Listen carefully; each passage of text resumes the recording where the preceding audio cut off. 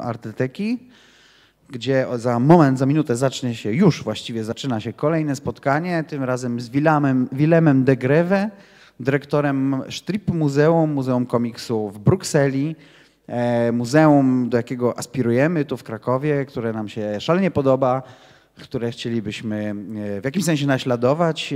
Willem nam opowie o tym, jak muzeum działa w Brukseli, jakie są jego obowiązki w tej placówce, jakie są plany tej placówki, a na koniec sobie trochę podyskutujemy, być może się do tego odniesiemy, coś opowiemy też o naszych planach tu w Krakowie dotyczących utworzenia Muzeum Komiksu. Także wszystkich Państwa serdecznie zapraszam tutaj do nas. Proszę się do nas przysiąść, posłuchać tego wystąpienia. Wystąpienie pana De Graeve będzie się odbywać w języku angielskim, ale myślę, że sobie Państwo wszyscy doskonale z nim poradzą. Będzie czas na pytania.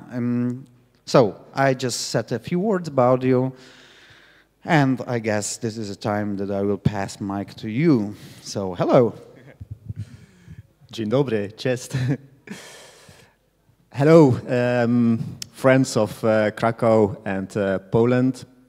It's my third time here in Krakow, and I must say it's always a great pleasure to be here.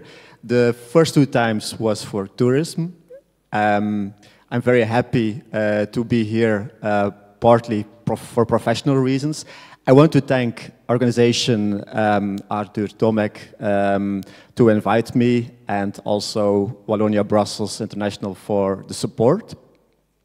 In this talk, there are two topics I want to treat with you. First, I will explain why we Belgians, we have such a big comic strip tradition.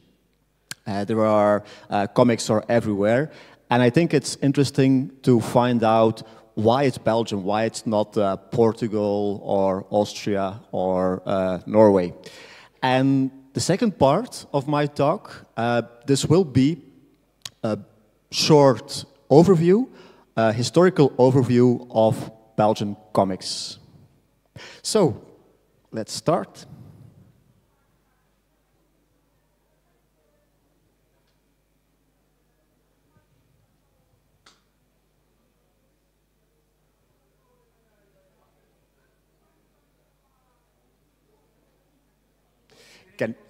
Oh, F5, okay.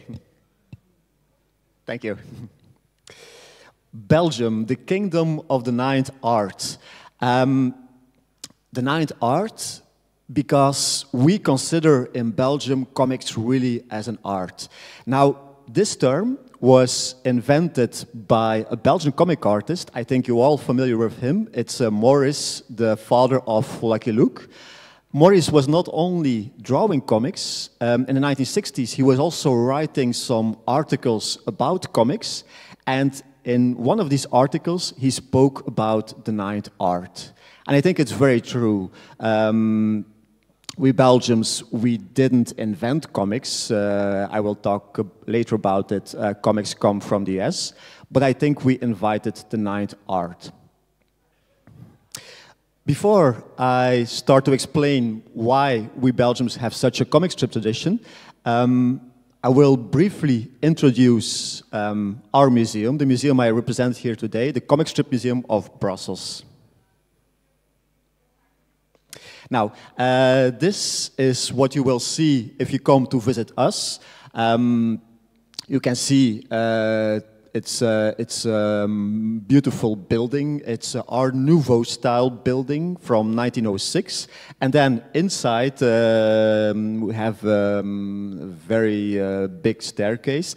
And as you can see, sometimes a lot of people queuing to buy a ticket. Because we are lucky to be one of the most visited museums in Brussels. Every year we welcome about 220,000 visitors. And more than 80% of these people come from outside of Belgium.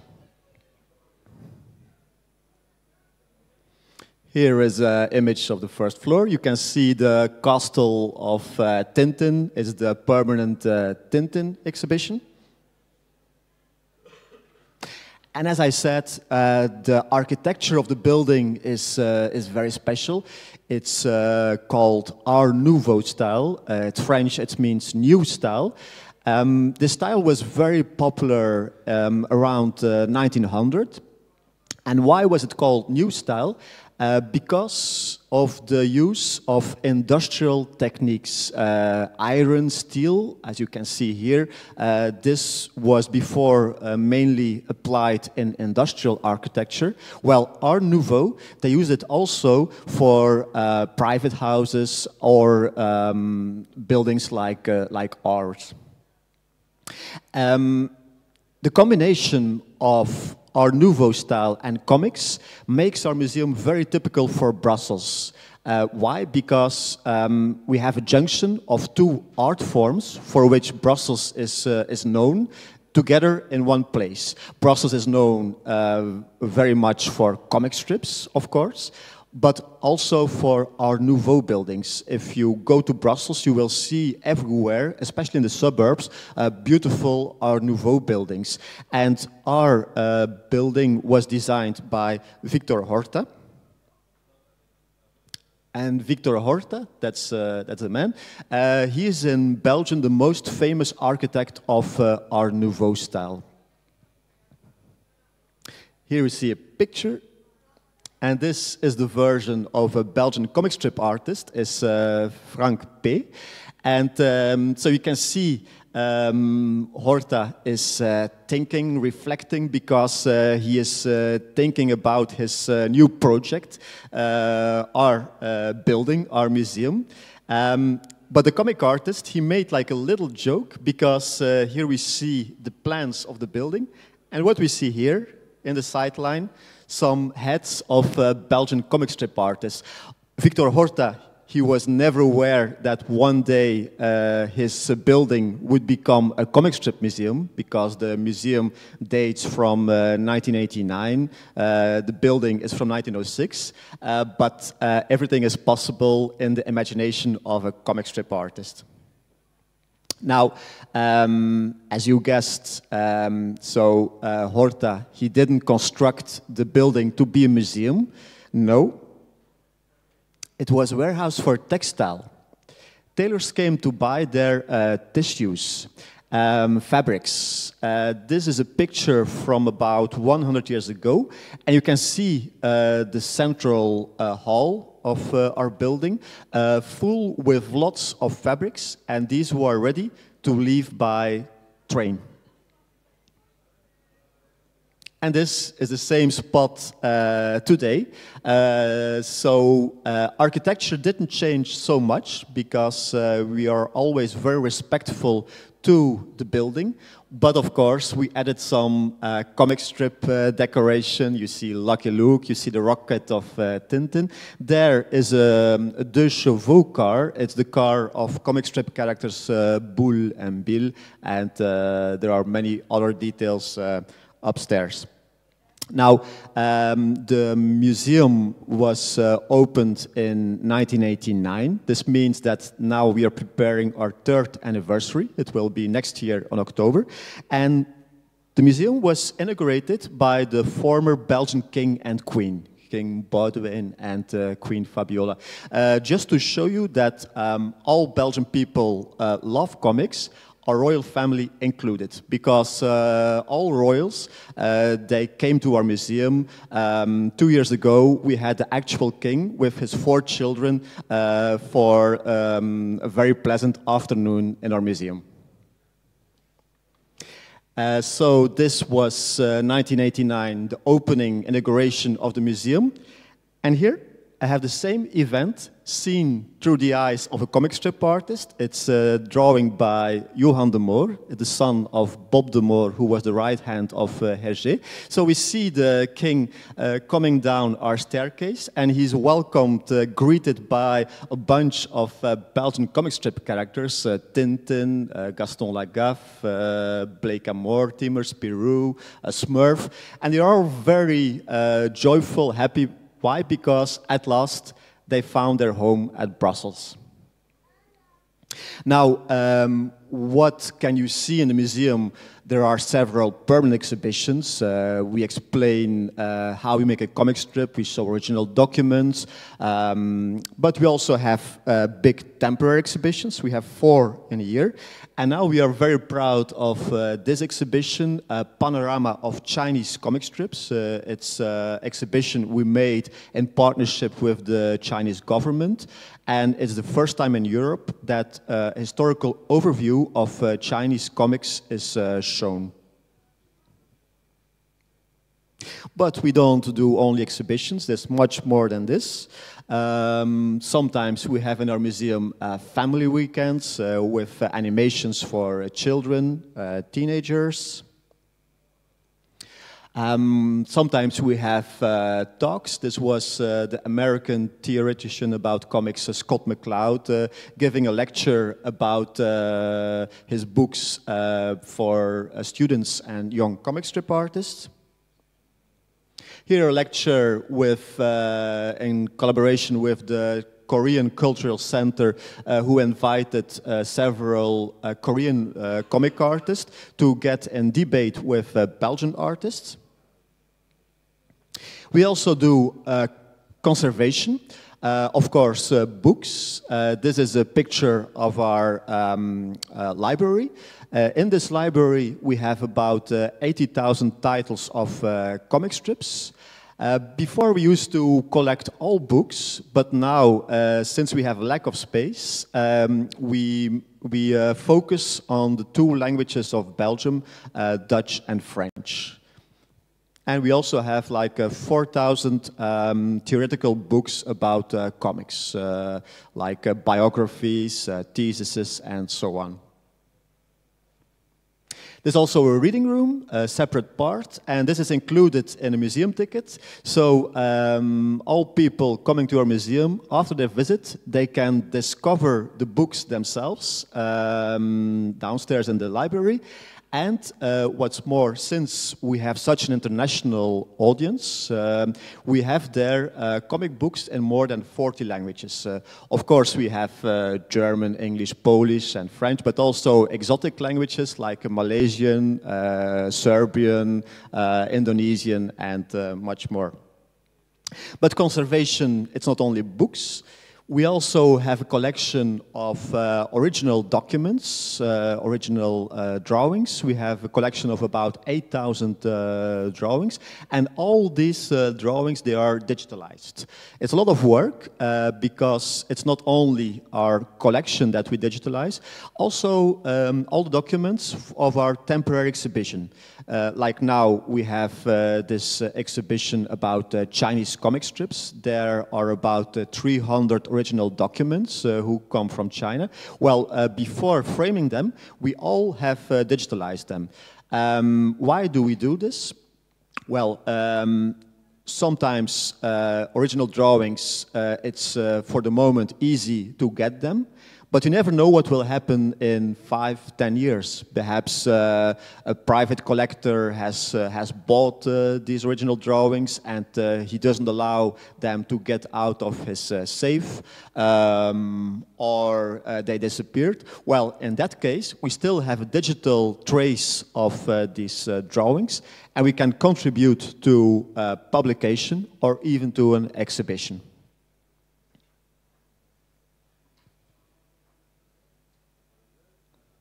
Of course, we also want to encourage young talent. That's why we organize workshops, initiation workshops, comic strip drawing for children and teenagers. And what we do every year, and this might be interesting, I don't know if there are artists present here, but every year we have a meeting with between artists, young artists, and publishers. So we invite the most important Belgian, but also French and Dutch publishers, the big ones like Dargaud, Casterman, Dupuis, and so on, but also the smaller one. And comic strip artists that just can queue and show their work. And it's very useful to have them all united, because what happens very often is that one publisher says, yeah, what you're drawing, it's not really my cup of tea, but I'm sure my colleague there, he will like it. Take a look over there. And we are proud that thanks to this annual workshop, we contributed to almost 10 publications. Also translations, for example, a Dutch artist coming, meeting a French publisher, and they agreed about translation or vice versa. Of course, I could speak for 1 hour about our museum, but this is not the purpose of my talk. I hope you can come one day to visit us. And if not, there's another way, because we were the first museum in Belgium accessible on Google Street View. So even at home, you can pay a visit to our museum. So far, the presentation of the museum I represent. Now, let's go to the first part of my talk. Belgium is known, famous for its comic strip tradition. And if you come to Belgium, you will see comics everywhere. This is a picture of our seaside, and there is a town at the seaside full with statues of comic strip characters. And every year, they inaugurate a new statue. This is a picture from Charleroi. It's a town in south of Belgium, in Wallonia. And Charleroi was famous because there was the house of the publisher Dupuis. Dupuis is the publisher of many famous comics like Spirou, Smurfs, and Lucky Luke. And as you can see, they decorate the city with comic strip characters that were born in this city, like the Marsupilami of Franquin. But there is no place in Belgium where comics are so present as in Brussels. We have in Brussels the comic strip walk. There are about 50 murals decorated with comic strip characters. This was the very first one in 1991. And every year, the city of Brussels, in partnership with our museum, inaugurates 3-4 new walls. And as you can see, the comic strip artist, he adapts his drawing in function of the city and the neighborhood. Here, for example, you can see that the terrace of this pub is reflected on the drawing. And the houses are the houses you can see around in the neighborhood.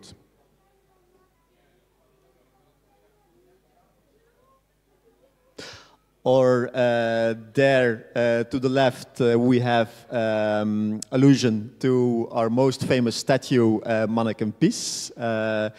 The comic strip dog Cubitus has taken his place, and this, I think, it's my favorite comic strip wall. It's the comic series Ricochet, and as you can see, the artist, he made like a game with the existing house here, and just like the walls are continuing to the left.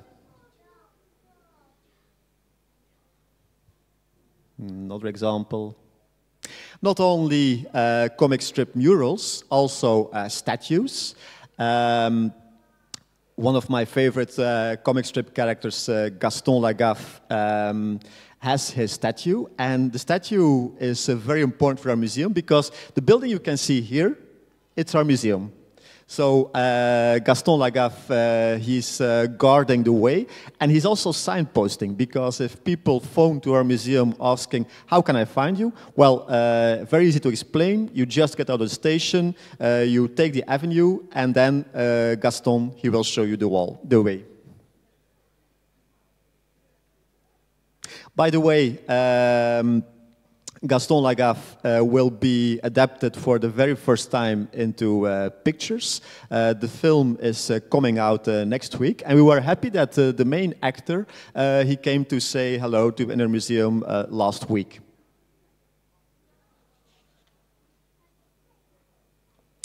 And what is more, of course, comic strip shops, libraries, very often with a gallery. For the moment in Brussels, there are like 30 specialized comic strip libraries. And museums, of course, not only our museum. In front of our museum is one museum dedicated to Sir Mark Sleen, a Flemish artist who is featuring the Guinness Book of Records for the biggest comic strip production in the world. But I will tell more about him in the second part in the historical overview. But so this museum is part of a foundation, but run by our museum. Our staff is also working there. And for €1 extra, you can also go in this smaller museum. So I think it's clear that comic strips are everywhere in Belgium, not only on the streets, also in the houses of Belgian people, because every Belgian has at home a collection of comic books. Can be small, only 10, 20 books, or it can be huge, thousands. All Belgian people, they know comic strips, they read them or have read them, but most of all, Belgian people are proud of comic strips. It's part of our patrimonium, just like chocolate, beer, surrealism. Now, why is it Belgium? Well, there are two reasons for this. The first reason is quite simple, is historical. Is this man, Hergé. Hergé, the creator of Tintin. You see a picture to the left, and to the right, it's a tribute drawing of Andy Warhol. Andy Warhol admired the Tintin and Hergé, so that's why this tribute drawing. Why is Hergé so important for development of Belgian comics?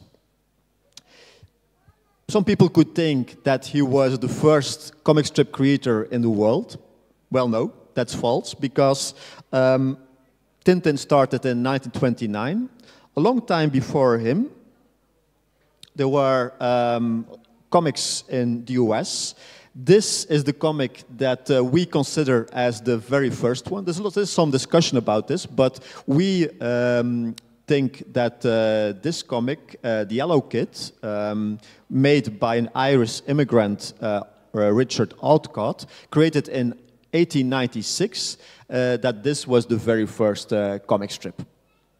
So, Tintin was not the first comic strip in the world. Perhaps he was the first comic strip artist in Europe. Well, no, again, that's false, because before him, there was already a popular comic strip in France, Alain Saint-Augan, Zig et Puce. And this comic even inspired Hergé for his Tintin. And even in Belgium, Hergé was not the first one.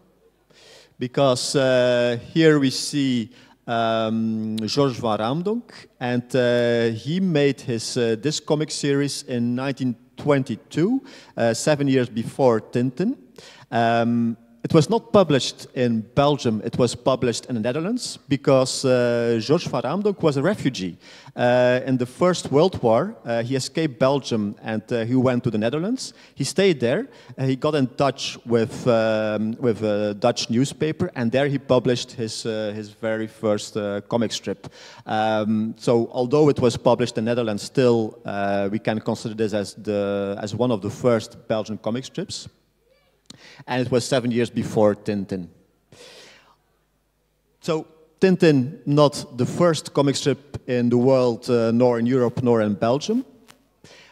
But we can say that Tintin was one of the first famous comic strips. Because from the beginning, Tintin was a huge success. And Hergé, he also became celebrous with his comic strips. And to show you how it worked, so this was the first story, Tintin in the land of Soviet Union. This was published in a newspaper. Every day it was a page. And this is the last page. And what we can see here, so Tintin, he went by train to Russia, to Moscow. Here he's coming back from his trip, and he's very excited because they are approaching Belgium. So he says, look, Snowy, we are now in Liège. Then Tielemon getting closer to Brussels. And then the last panel, we see the former North Station in Brussels. It doesn't exist anymore. And we see the square is full with people. And all these people are waiting to see Tintin, to welcome him back after his trip to Russia. Now, this was published in the newspaper every day, so there was one page. And the newspaper, they did like a marketing stunt.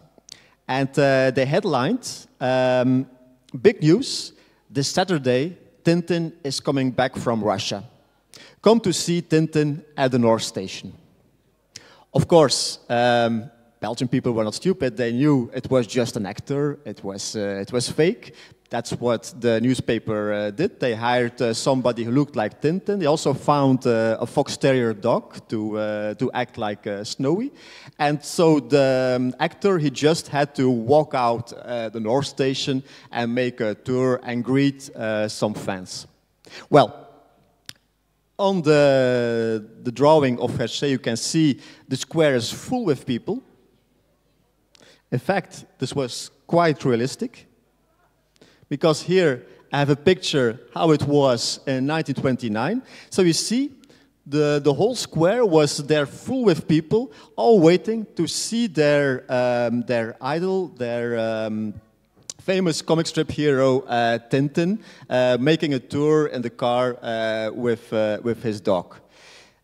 Despite this was only the first story of Tintin, the impact was huge. And with the following stories, the success of Tintin was only increasing. It was a real phenomenon.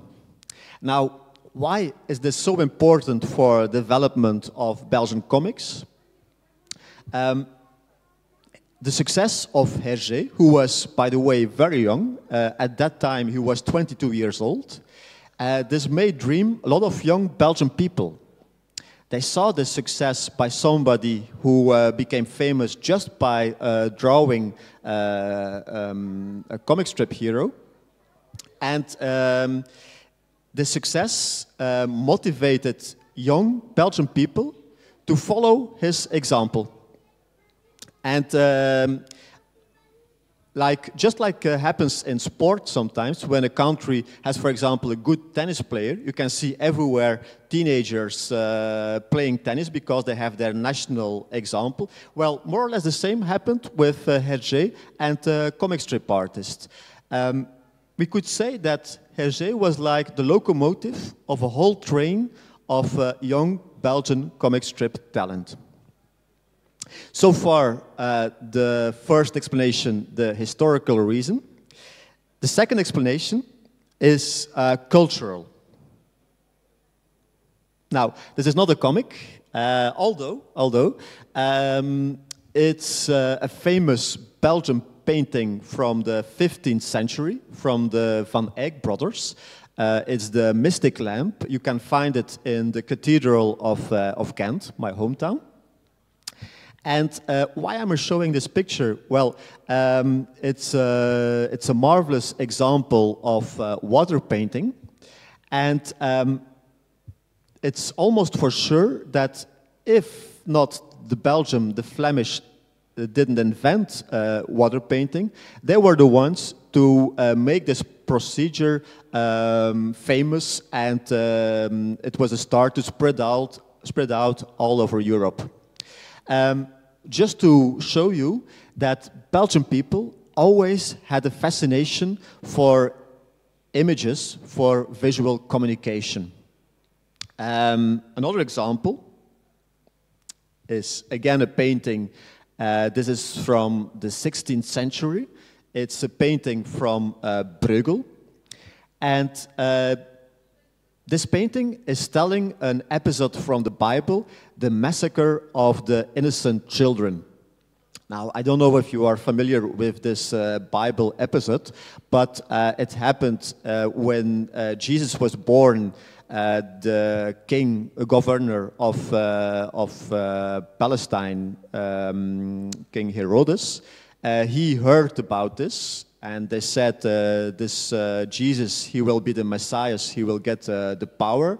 Well, Herodes, he was afraid of this. He saw it like a threat of his authority, and he sent his soldiers all over the country to kill the newborn sons.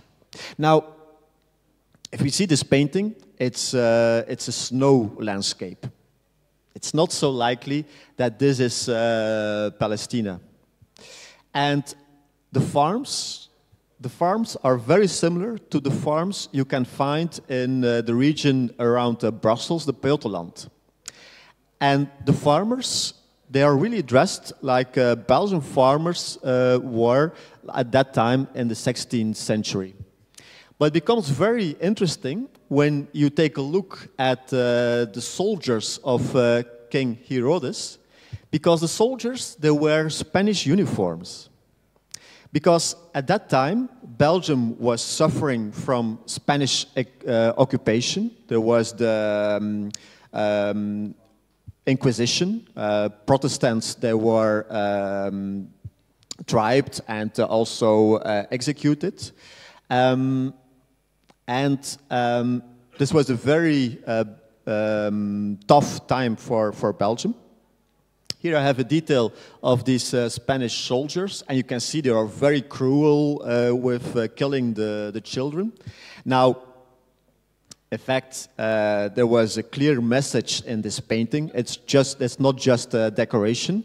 The painter wanted to say, Spanish people, they are killing our population. Now, a very strong message, and although everybody in Belgium seeing this painting understood what was happening, there was not a consequence for the painter. The Spanish occupants, they had some discussions about this. They said, is this not offensive for us? But then the conclusion was, no, it's just a painting, it's not so harmful. Why? Spaniards, like most other nations, they have a classic form of communication, the communication of words, the communication of texts. And we Belgian people, we are more in favor of the visual communication. So that's why the painter, he could produce this painting without being tribed. Why Belgian people are so keen on visual communication? It's due to the identity of our nation. As you might know, Belgium is a small country. We have about 11 million inhabitants. But we're also a very complicated country. We have 3 national languages, French, Dutch, and a little bit of German. But besides, during our history, Belgium was occupied by almost whole Western Europe. At one time, we were occupied by the Spaniards, as you can see there, by the Austrians, like some parts of Poland was the same period, the Habsburgs. We were also occupied by the French, by Napoleon, and the Dutch. Now, this had consequences also for communication, because at one period people spoke more French, then it was more Dutch, then there was also some German or some Spanish. But most of all, communication was complicated in our regions, and people were mixing all the time languages. So since the classical communication was not that efficient, we don't have to be surprised that Belgians, they have understood very quickly that visual communication was so much easier, so much more efficient than classical communication. So, not surprising neither that when the comic strips born in the US at the end of the 19th century, when they crossed the Atlantic Ocean and came to Europe, well, no surprise that it were the Belgian people who adopted comics from the beginning, because it fits so well with our national identity, our fascination for visual communication. By the way, comics were born in the USA at the end of the 19th century, more particularly in New York. How was New York at that time? Well, it was a crossroad for cultures from all over the world. There were immigrants from Germany, from Italy, from Ireland, from China. Not all those people, they spoke very well English. And very often in the newspaper, the only page they really could appreciate was the page with the comic strips. So no surprise that comic strips were born in the multicultural, multilinguistical city of New York, and no surprise that Belgium was the second country to adopt comic strip culture.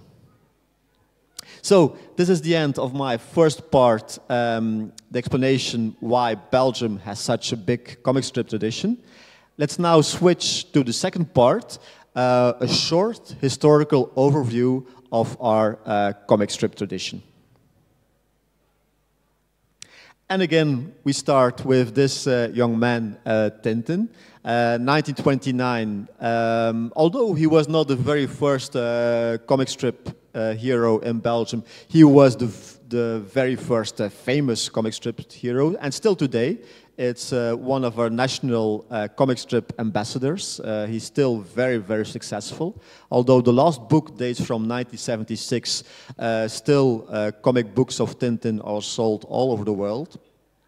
And here we see Tintin on the train, ready to leave to Moscow.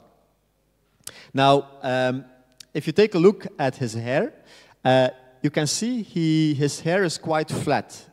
It doesn't have the typical quiff in the hair yet. Now, this quiff he received on page 7 of this story. There he's driving a convertible car. There's a breeze of wind which make his hair rise up. But when he's out of the car, he still has got the quiff. Well, Hergé, he drew it by accident, and he found it better because it gives more personality to his character, and he kept it like this. And even in the Dutch translation of Tintin, it's kuifje, and this means little quiff. So this hairstyle is very important for the image of our famous comic strip hero. Here we see Tintin disguised as a Chinese boy. It's an extract of the story The Blue Lotus. And then we see there Tintin as a black boy. And there he's spying the conversation of two bandits. And then we see some pages later, he's taking off his disguise and arresting the two bandits. If you take a look to the comic books of Tintin, you will see that very often he's disguising himself as an old man, an old lady, a Chinese, African, Indian, and so on. For Tintin, it's very easy to disguise himself. Why? Because he's a very neutral character. If you take a look at his face, the eyes are just two black spots. He has a very small nose and a little mouth. His face is almost like a mask. Now, I think it's also an explanation why Tintin is so successful all around the world. Because it's really easy to identify yourself with this character. It doesn't matter if you are European, African, Asian, American. Almost everybody can find something of him or even herself in the character of Tintin. A French philosopher, Michel Serres, he said, Tintin is like an empty envelope. You open it and you can put in whatever you want. So very easy to identify yourself with Tintin and leave on adventure with him.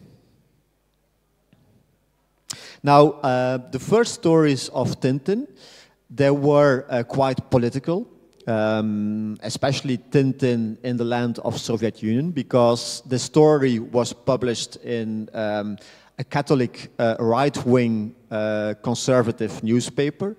At the head of the youth supplement was a priest, an abbot, and he said, Hergé, who was very young, you should teach Belgian children that communism is very dangerous, and he gave some books to Hergé, who was not interested in politics. He read these books and he was very impressed, and so all this he used for the first story, Tintin in the land of Soviet Union.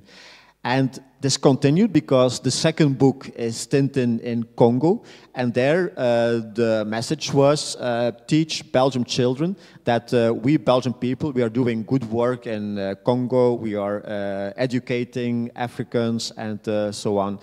And this continued until the fifth book, here, The Blue Lotus. And for this story, Hergé got in touch with a Chinese student, Chang, living in Brussels, a student of arts. And Hergé spent several evenings with Chang discussing about Chinese culture. So Hergé asked, what is religion in China? How does a street in Shanghai looks like? And he got all this information.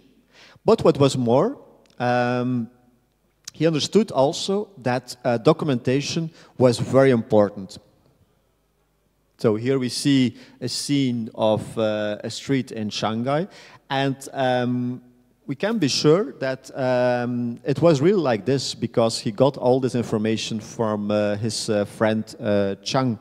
Now, this was important for the career of Hergé. It was like a turning point because from that book on, every story of Tintin was very well documented. He wanted to be every detail correct. He was doing a lot of research. There is the two books of the Moon Adventure when Tintin and his friends, they are making a trip to the moon. Before Neil Armstrong, this was in 1953.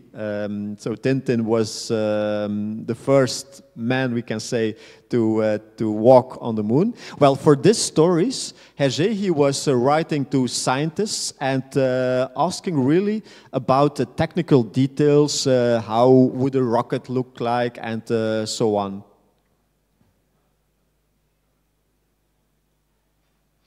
Here we have 1938, and that again is a very important year for development of Belgian comics. It's the birth of the comic strip magazine Spirou. Now, Spirou is a character. It has his own stories. Still today, it has his stories. But in the Spirou magazine, there were also other stories published, also other series. And some of them are the most famous comic series of Belgium.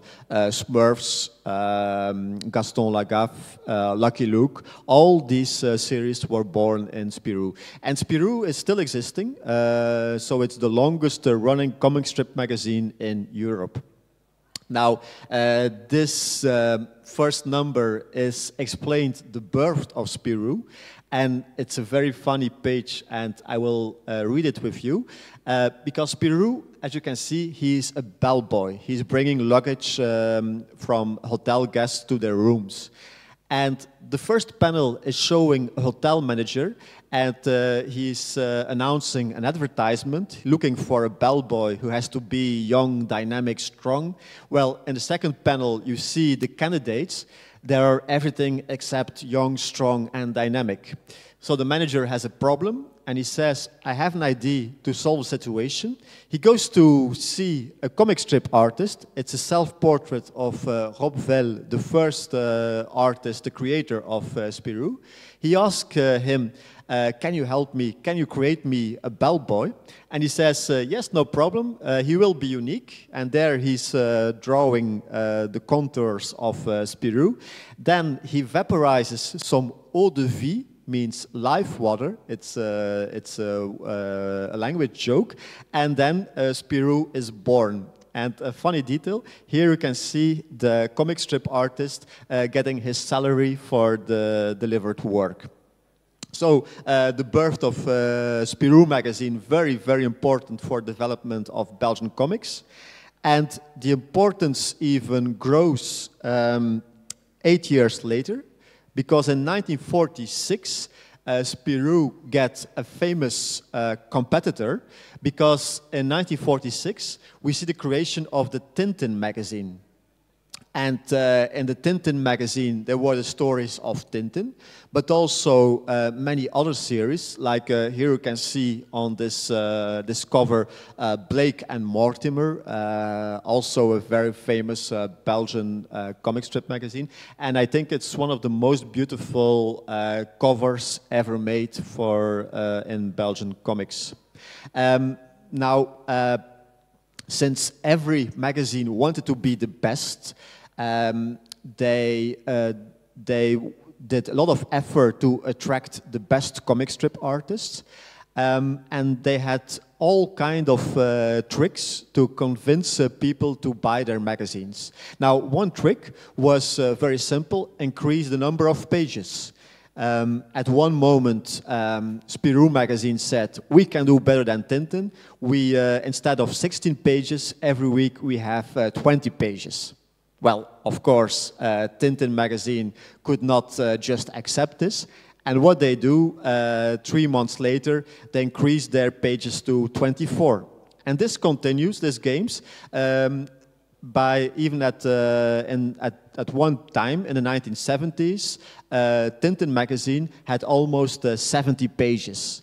70 is a lot every week. So 70, this means that they needed a lot of comic strips and also artists, and they were looking everywhere in Belgium and also outside of Belgium to attract artists. So many artists, they got, in fact, a golden opportunity to create and to be published.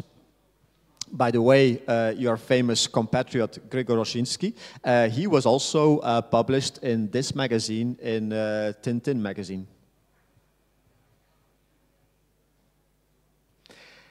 One of our most famous comic strip heroes still today, Lucky Luke, the poor lonesome cowboy, created by Morris in 1947 and still selling everywhere in Europe.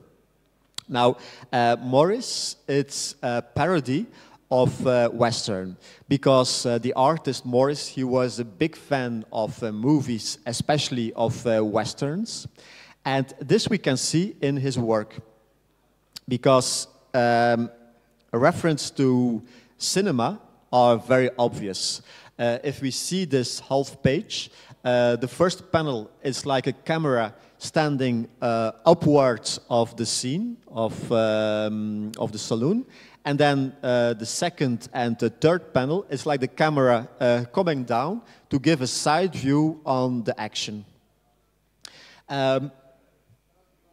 In Lucky Luke, you find all cliches of Western movies. Saloons, there are always big fights. The Mexicans, they are lazy. Indians, they have funny smoke signals, and so on. And there's also a very typical profession of Western movies that is appearing quite often in Lucky Luke stories, the undertakers. Undertakers in Lucky Luke, they are very ugly people. Like here you can see his face color is yellow. Sometimes there's even a vulture sitting on their shoulder. These people are very macabre. They are half dead, more dead than alive, in fact. There's a story about, because at school, Maurice, he was a very bad pupil. He was getting bad points for every discipline, except for drawing. There he was the best. And during the lessons, he was never listening to his teacher. He was always drawing. And in fact, secretly, he was making caricatures of his teachers. Well, he conserved all these caricatures, and he recycled them, because every undertaker of Lucky Luke, it's an old teacher of the artist. So I think it's a very funny way to take revenge for your school time. This is a drawing of Spirou, and the drawing is made by Franquin. Franquin, he was not the artist who created Spirou. Spirou was created by Robvel, then it was taken over by Giget, and Franquin, he was the third drawer of Spirou, but also the most talented and the most famous drawer of Spirou, because all the colorful side characters, they were invented by Franquin. Franquin was a real genius. Even Hergé, he said, if I compare myself to Franquin, I must admit that I am an inferior artist. So this is a very big compliment. This is the most famous side character of Spirou. It's called the Marsupilami. Spirou and his friend Fantasio, on one book, they go to South America, to the rainforest, and there they discover this funny animal, the Marsupilami. And this is a story that the Marsupilami finds a female. They make together a nest, and they have 3 children, 2 yellow ones and 1 black one. This is the cover of the book, The Nest of the Marsupilami. By the way, this was a very personal story. It dates from 1957. And at that time, the wife of Franquin was pregnant. Well, they only had 1 daughter. So this personal event is reflected in this comic book. Franquin, he also created this character, Gaston Lagaffe, one of the first anti-heroes in European comic strips, because Gaston, he works at the redaction of the Spirou magazine, but in fact working is too much honor for him, because he does everything except working. He's playing music, sculpting, doing scientific experiments, then the whole building explodes. Very, very funny stories for people who are not familiar yet with this character. I really advise you, you will spend very funny moments together with Gaston. So here, one example, Gaston, he also has pets. He has a seagull and a cat. And this cat, for example, is playing with a gum, is running all around the place. And then you see that the whole studio is ending up in a mess. His colleagues, they are very close to a burnout. Gaston, he's taking the phone, and he says, I have to call the veterinarian because I think my cat is a little bit overstressed.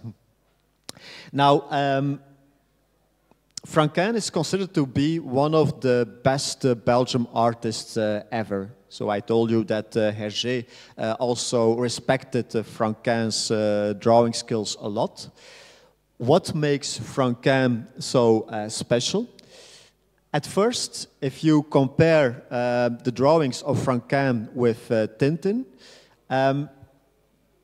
you could say it doesn't look so aesthetic because Tintin is beautiful, it's very clear, and the drawings of Franquin, it's a bit more messy. It's a lot of things are happening, but the big quality of Franquin, it's the dynamism, because the drawings of Franquin, they are full with life and movement. As you see in this scene, when the cat is jumping, you almost can see the cat moving around on the paper.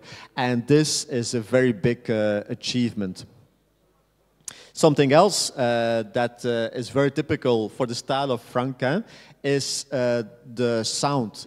It's full with onomatopoeias. Here you see Tom, Chung, Chang. And Franquin, he said, one page of comics without sound is a page without life. So this was also very important for him. And to show you the importance of sound, this is the policeman of the neighborhood of Gaston. It's his enemy. And if you see him whistling, well, you don't only see him, you can hear the sound of the whistling. And I think this is a very strong achievement to manage to get sound out of a page of paper. And of course, in an overview of Belgian comic strip history, I cannot forget this little blue fellows. They are very small in size, but they are huge in celebrity. I think they are even more famous than Tintin, because all over the world, people know the Smurfs. I must admit that a lot of people, they know mostly the animated cartoons, because in the 1980s, the famous American cartoon studio Hanna-Barbera, who also made Tom and Jerry, for example, they made an adaptation of the Smurfs, and this was the key to a global success. Even at that point, that a lot of people think that the Smurfs are American, but no, not at all. They were born in Brussels in 1958. And let me show you the very first drawing of the Smurfs. The Smurfs were born in another comic series. It's called Johan and Pirluit. It's a series that finds place in the Middle Ages. Johan is a knight, Pirluit is a joker, and they come in touch with all kinds of supernatural creatures like dragons and witches. And then, one day in 1958, this happens to them.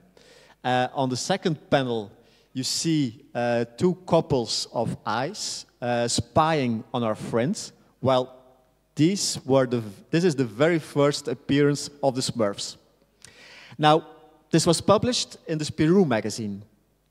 And as you know, every week there were like 4 pages. The children reading this, they were very curious.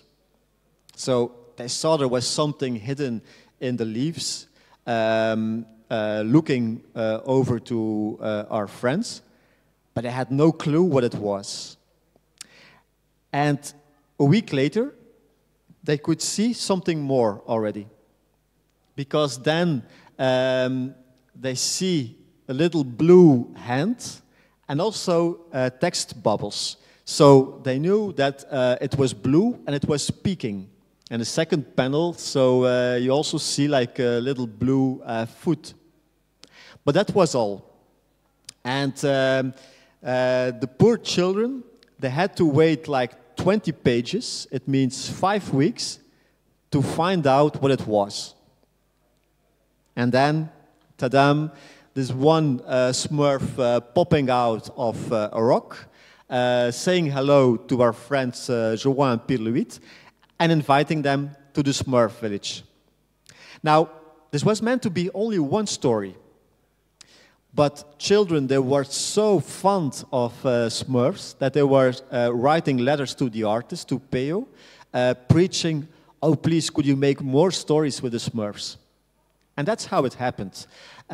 Because Peyo, he didn't make only more stories, he also created a spin-off, a separate comic series with only Adventures of the Smurfs.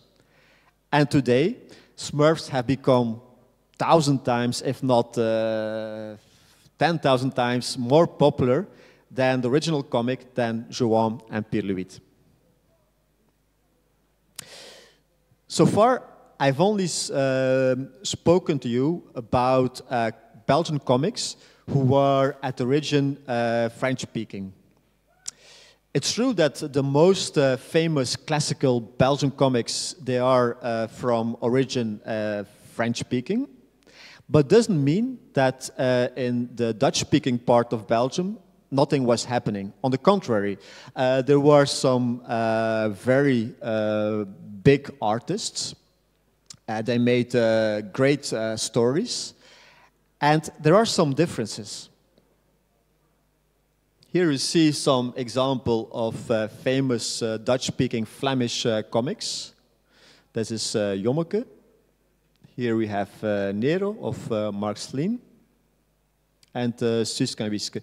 Now, a difference you can see through these drawings is that at the opposite of the French-speaking classical comics, it's not stories with one hero, like Tintin, Lucky Luke. It's a family.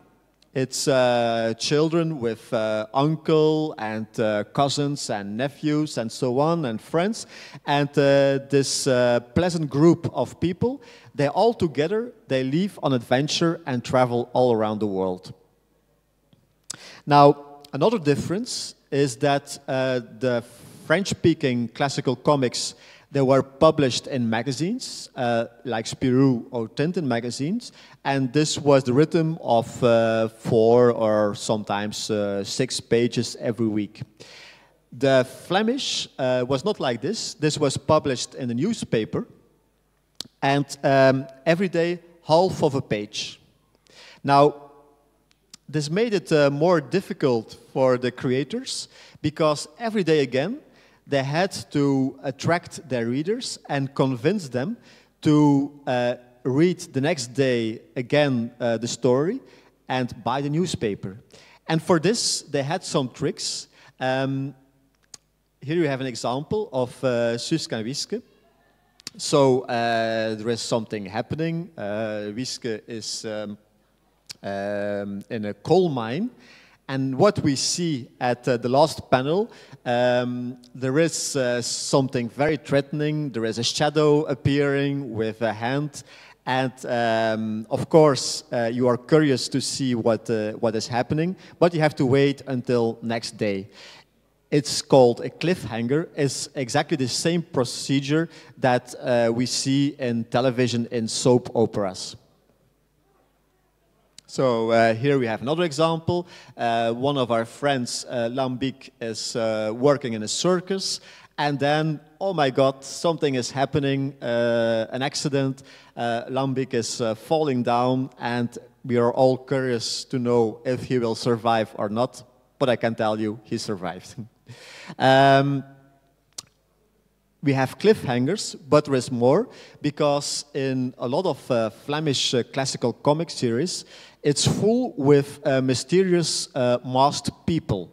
The whole story, you are curious to find out who is hidden behind this mask, and it's only at the end that the person is taking off his or her mask, and that we know who it is. Here an example. This is, the story is called The Iron Mask, and we see this very mysterious character, and it's only at the end we will know who it is. Or here we have a combination of the two, so we have a mysterious character, and then at the end we have a cliffhanger. Another difference between French-speaking and Dutch-speaking classical comics is that since the Flemish comics, they were published in newspapers, they were also read by adults, and that very often in their stories there were two levels. There were stories accessible for children, but there was also plot lines and humor that was destined to adult audience. Here is an extract of Nero, created by Sir Mark Slean. And Mark Slean, in fact, he was always alluding to politics. What you could read in the newspaper, well, this was reflected in the stories of Nero. This is an extract of the story The Iron Colonel from 1956. The story finds place in Egypt. Why? Because in this year was the Suez crisis. And in the story, two children, they are going by motorbike to Egypt. It's a strange itinerary, but still they do it. And on the way back, they pass by Hungary, which is not very logical because Hungary is not really on the itinerary. And at the border with Hungary, they are stopped by a Russian tank. And the boy, he starts to speak with the Russians. And his girlfriend is very surprised. And she says, "I never know that you were speaking Russian." And then the boy is saying, "Well, every evening I learn some Russian because I'm afraid that one day it will be very useful." Well, this is funny, but in fact it's not a humor destined for children, it's humor destined for adult readers, because there is a serious reality behind, a reality of which unfortunately you are very familiar with. There was the Cold War, and in that year, 1956, Budapest was besieged by Russian tanks because to knock down the revolution. And this made a shock in whole Europe, also in Western Europe and in Belgium. And there was the fear that one day Russians would also come to Belgium to occupy us. So all this is concentrated in this little story. Oh, okay, all right. Yes, you see, I could talk for hours, but I'm afraid that we are over the schedule. So far, I only have talking to you about classical Belgian comics. I also wanted to talk to you about what is happening today, the more recent comics. But I'm afraid that it will not be possible today. So there are two possibilities. Or I come back one day to give you a talk about this, or I invite you to come to Brussels, where you can find out more about also recent Belgian comics. Thank you so much for having assisted to my talk. I appreciate a lot, especially because it's a very sunny day, that you were here listening to my talk. It was a real pleasure. Dziękuję bardzo.